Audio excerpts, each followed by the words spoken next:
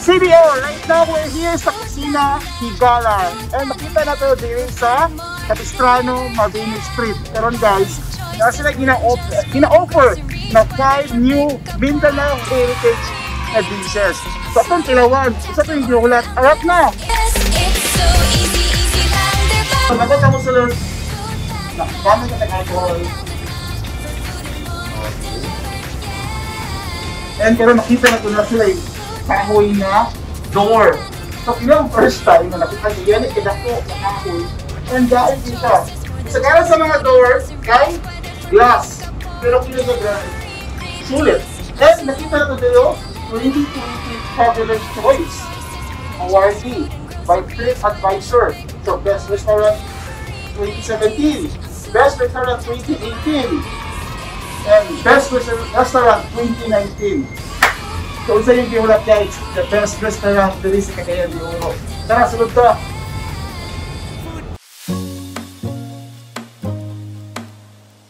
Magsulod niyo mo guys, ma-feel din mo ang presence labi the best kayo. Tara, bakit na dito sa ilahan? Timer scanner. Okay. And so, sulit kayo guys. Kaya naman, tighter kayo ng timer scanner. And then, hindi ka mag-touch sa ilahang alcohol, automatic siya. And pero let's proceed sa ilahang kasa or. Let's go!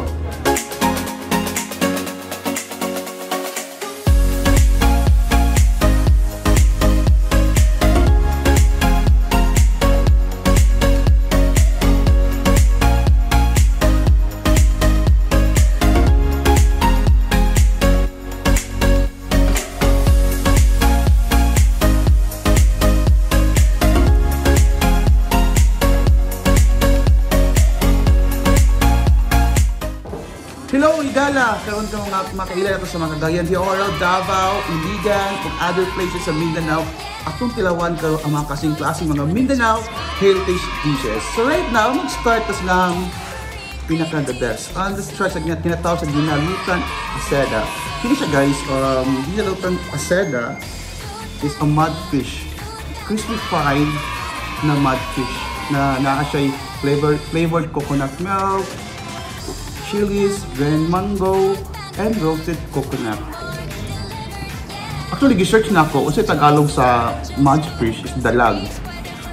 So if you are Tagalog, the Tagalog version of mudfish is dalag. And I don't know in Bisaya. Wow. Pure. You can taste the kinilaw flavor sa Dinilutan A Seda. Oh my god, this is the Maguindanaoan gastronomy.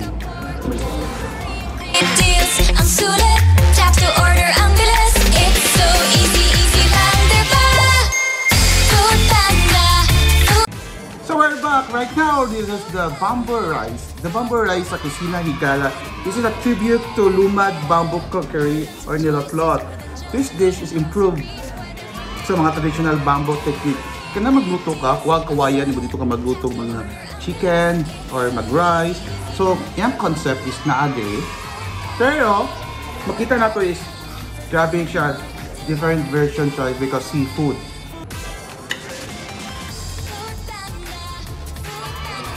So, this is the fillet.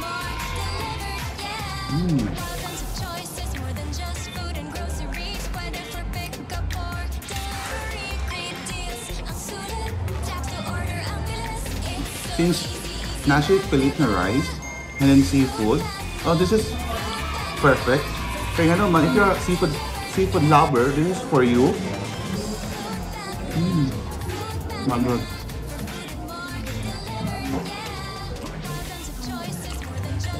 Actually, I'm a fan of seafood. This is perfect because when I say rice, medyo sticky lang rice because fillet siya. Pero ganahan ko niya is nasa mga seafood and then sa mga sudan. The seafood itself, grabe, worth it kayo mo ang money diri mag-dine in sa Cusina Higala. And disclaimer lang, this is not the authentic bamboo rice. This is the modern version sa Cusina Higala.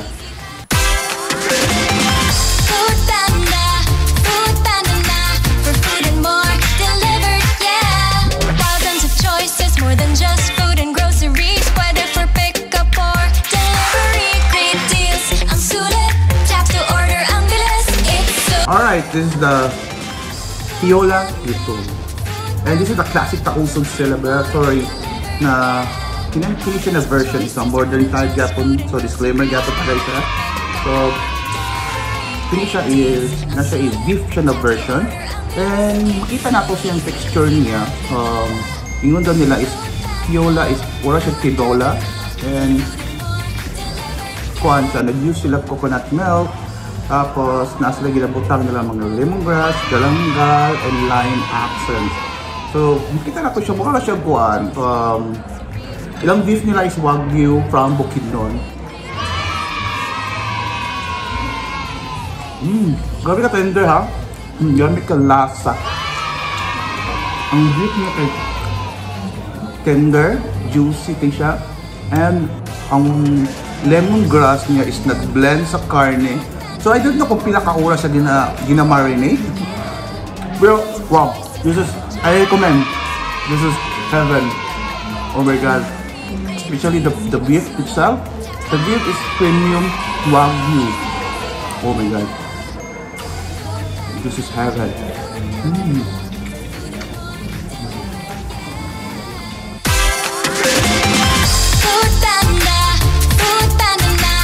So from Nangka siya, the components, yung mga components niya is from the randang, the coconut, the chili, the palapa is naadiri sa Nangka. And wow, if you are fun of a vegan, this is for you. Oh my god, the taste of the pure randang itself. Oh my god. Oh. It's very good. It's not joke guys, just the taste is very good. This Nangka Randang. Ulam na siya.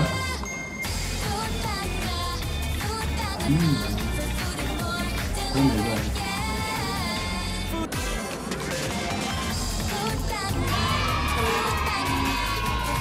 This is perfect. You can order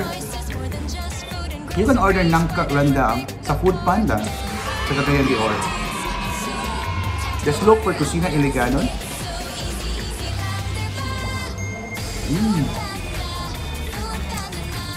My god.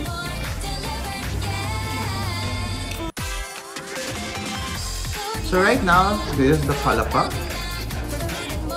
and the chicken Piyaparan with roasted coconut. Oh my god.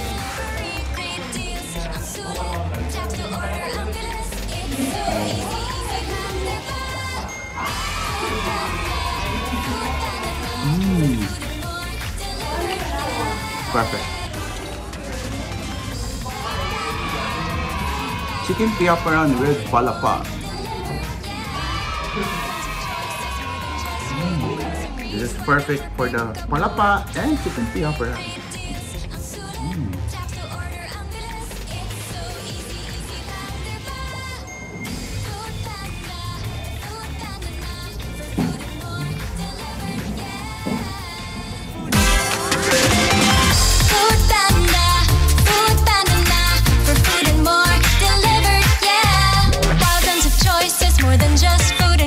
Mga Higala, thank you so much for watching, and thank you so much kay Sir John and the crew and Cusina Higala for inviting me.